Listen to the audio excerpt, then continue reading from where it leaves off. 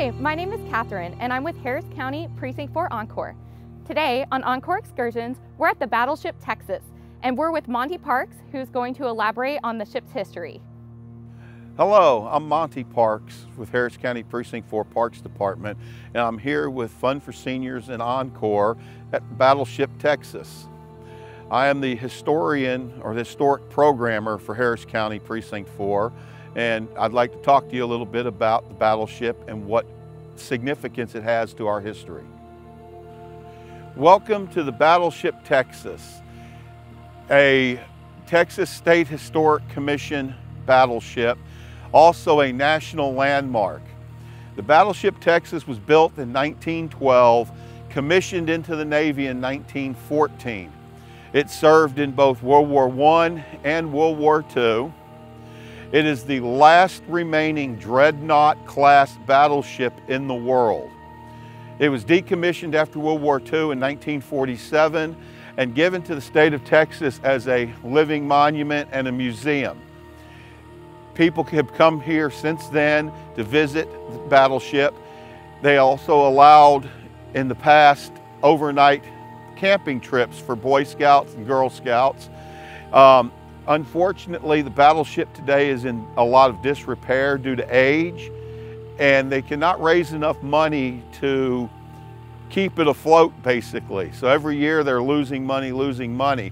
So plans are in the future to hopefully put it in dry dock and actually put a new hull on the boat so that it can survive for another 70 years for people to come and visit and enjoy. During World War II, it was one of very few U.S. warships that actually served in both the Atlantic and the Pacific.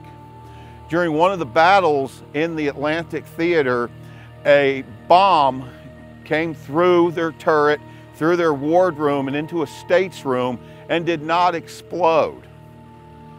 That bomb was defused a day later in Portsmouth, England, and is on display actually in the battleship. Had that bomb exploded where it did, it possibly could have sunk the entire ship. The Texas had a long history of being a tryout ship, an experimental ship. Anytime the Navy came up with new technology, from radar to analog for helping to fire bombs and fire weapons, the Texas was one of the few ships that got the first upgrades. So all through its history, it was the most modern battleship in the U.S. fleet. Okay, right behind me is the back of the Battleship Texas. And the Battleship Texas was an experimental ship for a time with the U.S. Navy.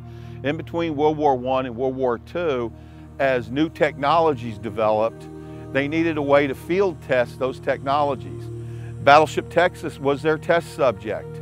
It became the first ship to have full-on radar capabilities. It also had state-of-the-art guidance systems for its shells and for its bombs. But a really cool fact is, it's the only battleship in the U.S. Navy's history to actually launch a plane from the ship. Apparently, they set up on one of the turrets back here and had some kind of contraption that shot the plane off the back of the boat, and it actually flew. Have not ever seen anything saying whether it was able to land on the boat, but it definitely was launched from the Battleship Texas. Unfortunately, several years of having the boat sitting in the water and not enough money to keep repairs up has led to a lot of problems with the battleship. If you see behind us, they're pumping water from the lower decks. The boat is no longer watertight. It leaks every day. In fact, several years ago, it had a 5-foot by 6-foot hole developed that actually caused the entire boat to list 6 degrees. Plans are in the future to take the boat from this site and have it put into dry dock where they can completely replace the hull. That's going to cost several millions of dollars and take some time. They hope to have this started by the end of the year this year. Back in the heyday of the Battleship Texas, one of the ways that they made money for upkeep on the ship was by selling souvenirs from iron off the ship. You can get commemorative coins, commemorative buttons, and all kinds of things that were struck using metal off the ship.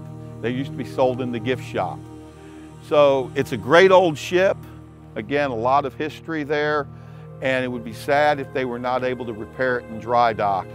So hopefully, here's to another 70 years, and God bless the Texas.